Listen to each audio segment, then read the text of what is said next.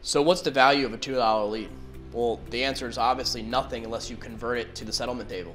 In fact, it's negative $2. Too many people are lured in with the $2 CPL, or CPL is down 20% or whatever, and they're just frankly focused on just getting as many leads as they can. And that has no value unless you get it to the settlement table.